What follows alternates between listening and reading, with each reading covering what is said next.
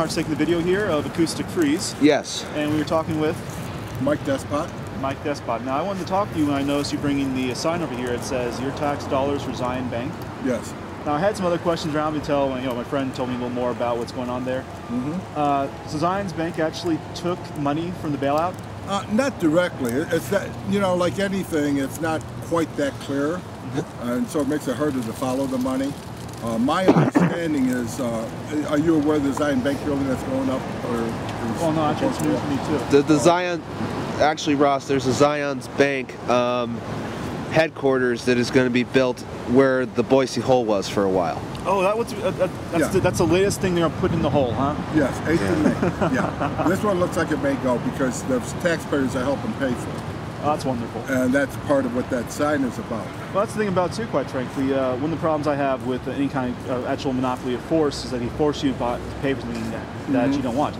I don't actually care too much to see the Zion's Bank not show up there or that whole stay the ground on whoever gets there. I have a bigger problem with the idea of them actually taking money from people who may have nothing to do with it. I bank with NATO Federal Credit Union, for goodness sakes. That's, my nearest branch is over in Washington State. I got a question. Okay. What are your feelings on the issue of Zion's Bank taking tax money? Well, like I said, it's not quite that clear. The money's actually, my understanding, is going to the developer, which is a company named something like Gardner. I'm not sure exactly. We'll look up that up. They're apparently building it, leasing it to Zion's Bank, and then Zion's Bank will get a lower rate for their lease. Plus, at the same time, they're putting up a lot more office space that's not needed currently, and it's going to damage the other property owners that are trying to lease out their office space. And so it's that sort of thing. So the money is indirectly going to Zion's Bank. It's for that building, the Zion Bank building. And it's $4 million. Where would you like to see the money spent? Well, one of the questions that we tried to ask the Capital City Development Corporation just a while ago, we had a little action over there in their room. They were having a meeting. And one of the questions is why, at least if you're going to be subsidizing, why didn't it include like subsidized housing or low-income housing for people? Why just give it all to the banks? Why is there nothing for the people? And I'm adding this, ever. It seems like everything the government has done, from on top down to the bottom, when they're giving out money, they're giving it to the people who don't need money. All right. And that's pretty aggravating. And it doesn't affect me directly. I mean, I'm retired. I have a good income. I'm doing this for my children and my great-grandchildren and my grandchildren, and for these younger people that are here. They're suffering. The economic system is just screwed up right now. Right. It is the problem of more or less. I saw a sign there that said that the system. I'm tired of breaking myself for this broken system. No, the system's not really broke.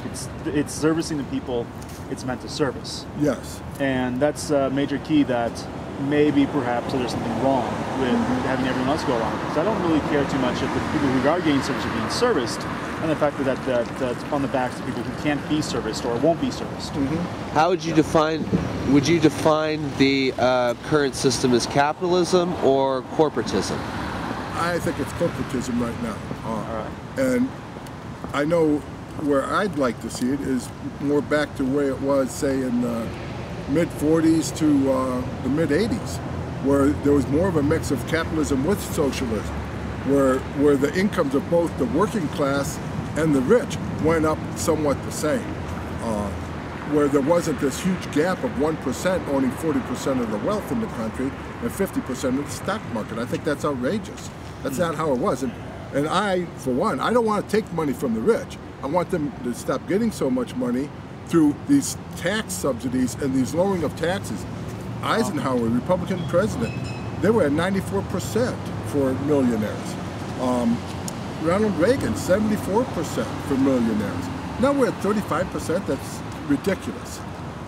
My personal point of view, I don't believe taxes are valid anyways. If you really wanted something, you pay for it directly, and you shouldn't be forced to take to your mind. In fact, that's one of the reasons why I think the income tax is far more worse than anything else, because the tacit point of saying that they earn the own your income more than you own your income through your labor, or at least being paid for that labor anyways. And it's what else can you say about a slave? You should be happy with what they leave you.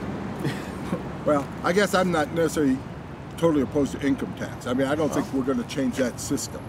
Well, I think the case, movement has a chance of modifying the system, though, and making it more equitable. That's all I'm looking for. Okay. Is it to be more equitable. As far as taxing, I'd like to see, if we kept income tax, have every single deduction eliminated for everybody on everything. All right. Then it'd be fair. You could lower the tax rate, and everyone would know what to pay, but they don't want you to know what you're paying. All right. Well, actually, it's kind of interesting that the money's going to the banks, and the banks are getting a lot more of these things. It's actually kind of reminiscent of what's going on in a lot of places in the third world, where people go in there, they actually give money to the countries there. They force them to take loans, or they get them interested enough to take a lot of loans. And then when those countries can no longer pay their debts, they just start their economic basic destruction of the country, essentially. And that's kind of what I'm seeing happening now here. I got a question for you, sir.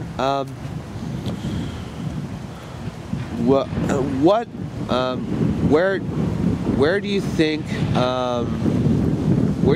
the country is heading currently?